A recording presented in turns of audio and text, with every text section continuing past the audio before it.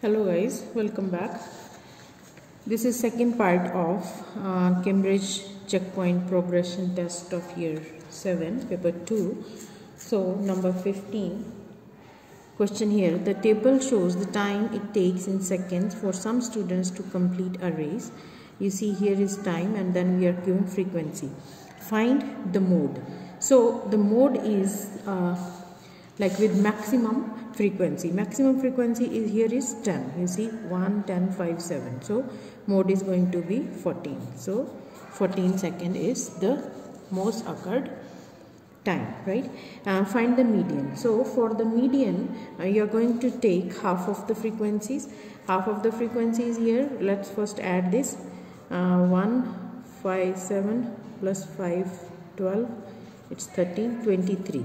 So 23 over 2, that's going to be 11.5, right? So up to 10, 1, 10, 11. 11.5 will go to the next time. So that is going to be 15. So this is 15 seconds, right? Now calculate the mean. So for the mean, we have to multiply this 13 times 1 plus 14 times 10 plus 15 times 5 plus 16 times 7 divided by 23. So here 13 times 1, 14 times 10, 15 times 5. So I can write here 1340, 15 times 75, 6 times 7, 42, it's 111. Then we add it.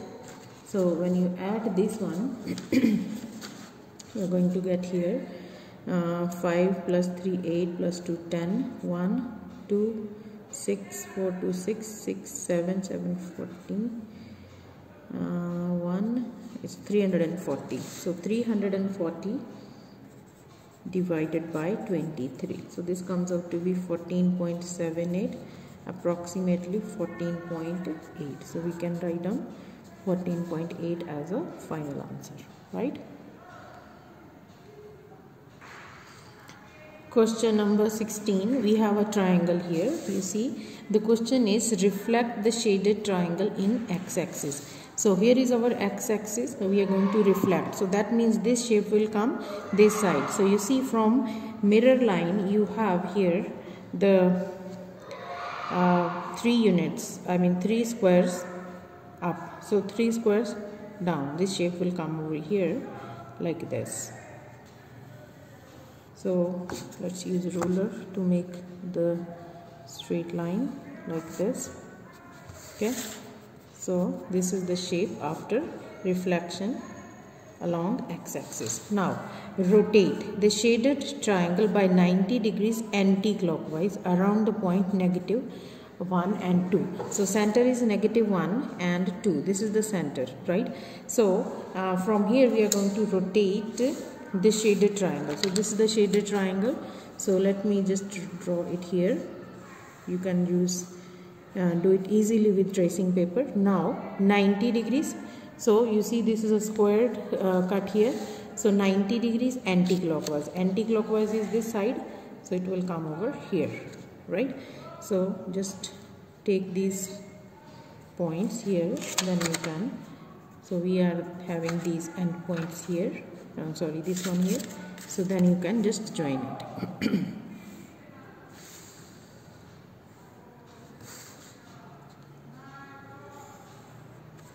Right? So that's how you can complete this question.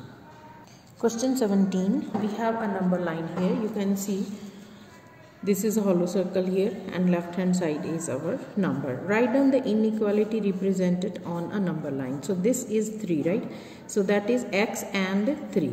So but it is less than, right? So we will write down less than, but no equal sign because this point is not, circle is not shaded. So this will just be x less than 3, right? Now 18a. For 18a we have here 10.132 less than x less than 10.133. Write a possible value of x. So we are looking for a value which is in the middle of this and this 10.1 133, right? So it's easy, make it a 4-digit number, right? So we can make here, put 0. Now you see 10 whole part is same, 10.13 same, this is 20 and 30. So we will take any number in middle somewhere here. It may be 10.1321 or it may be 10.1322, any number until 1329. So I would write here 10.321, right? Now part B, 10 1 over 4, and there we need to look a number in between these two numbers. Write down the possible value for y. Give your answer as a mixed fraction. So first of all, I will break this up. So 10 times 4, 40 plus 1 is 40 over 4. The other one is 10 times 8, 80, 83 over 8, right? So now I will make the denominator same. So to make denominator same, we will multiply here by 2. This will become 82 over 8, right? So this is 82 and 83, and we are looking for a number which is in the middle. So 82, 83, we don't have any number. So same way we can add this over. Let's say we can put over here, let's multiply it by 2 so that we can have a bigger range. So this will become 3 times 2 6, 166. This is 16, and this will become 464 over 16. Now you see denominator is same. We have 164 and 165. We were looking number in the middle of these, that will be 165 over 16, right? So now we can write it as a mixed number. So 165 divided by 16, this is 1, 16, then 5, so it is going to be 10, 5 over 16, right?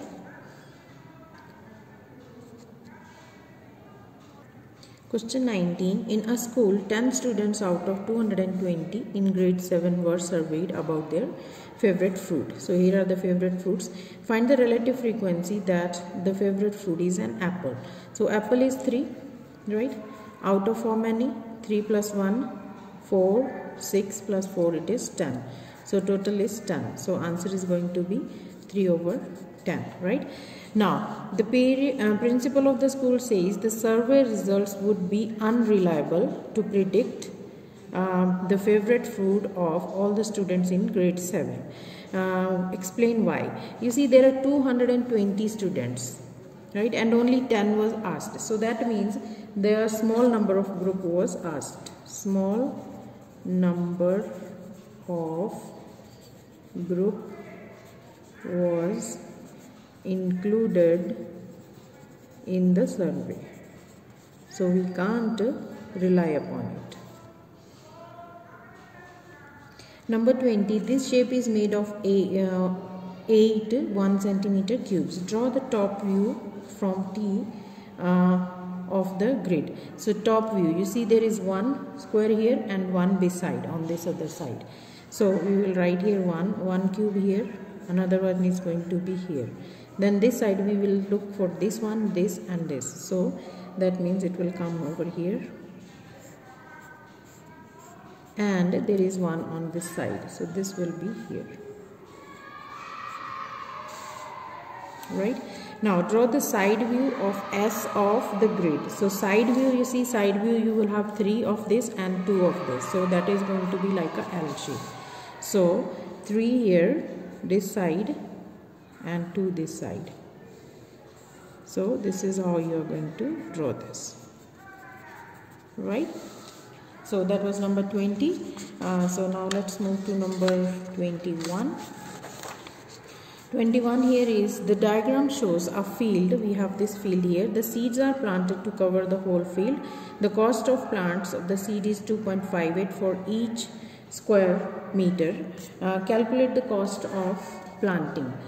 So now we have to find out first the area of this field. So this is a trapezium. So area of trapezium, we have the formula half into A plus B, sum of parallel sides times height. Half times A is 60 plus 90 times 40, right? So this is half times 150 times 40. So this is 20. So this is going to be 3000 meters squared. Now we are looking for the cost. So the cost is going to be dollar cost of planting is, for one cost of 1 meter square is $2.58, right? And cost of 3000 meter square will be how much? So we'll just cross multiply. So x times 1 is going to be 2.58 times 3000, right? So let's multiply 258 by 3. 24, 5 times 3, 15 plus 2, 7, 267. So 774. Then there are 3 zeros, 1, 2, 3. There are 2 decimal places. So you will have $7740. So this is the final answer, right? Now next question, number 22. Here we have 5 friends complete test scores. Here are the percentage scores: 78, 82, 79, 85 and 23. Tick to show which is the most appropriate average to use to summarize these scores. So we will have the median because we can't rely upon, that's why the 2 averages are not appropriate, because first thing, we don't have mode. There is no mode because nothing is repeated here, right? Another thing, we can't rely upon mean because mean is not representative. Can't use mean. We can't use mean because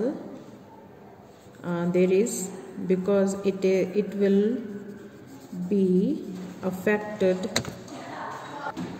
It will be affected by extreme values, right? Now number 23, a cuboid has a length of 5 cm, 4 cm and height. The volume of the cuboid is 70. Calculate the surface area. Now we are given length is 5 cm, width is 4 cm, height is h, right? The volume, we are given the volume. The volume is 70 and you know that the volume is length times width times height, that is 70. Length is 5, width is 4, height we want to calculate. So height is going to be 70 over 5 times 4, right? So 5 times 1, 2, 4. So we will have here the height is 2 times 2, 7 over 2, that is 3.5 centimeters, right? What we are looking for the surface area. For the surface area, you will have to take length 2 into L times W, that is 5 times 4, then plus again 2 into 4 times height is 3.5, then plus again 3 times 5.5. So just calculate, add them all together. So I'm getting here 103 centimeter square. 103 centimeter square. So that's number 23. Here we have another question here. Pattern 1, 2, 3. We have 3, 8, 15 and 24. So Oliver says there is a pattern in this sequence that will need 99 counters. To tick to show that he is correct. If he is correct, he is correct because 99 is 1 less than. You see, 99 is 1 less than a square number. Why? Because you see, these are the square numbers. There is 1 counter less than to become a square, right? Oliver has 200 counters. Calculate how many counters he has left after the 7 pattern. So first pattern here is 3. Then we have 8, 15 and 24. You see, this is 5. Then here it is 7. Then 11. So next is going to be 13. So 24 plus 13 is 37. Plus 13, that is going to be 40. This is 35. Then 48. then it will be 63. So when you add all of them, you are going to get here 196. So the remaining will be 200 minus 196, that is 4. So that's it for this video. I hope you guys understood. Let me know in the comment section, and please like, share and subscribe to the channel. Thank you so much guys for watching. See you in the next video.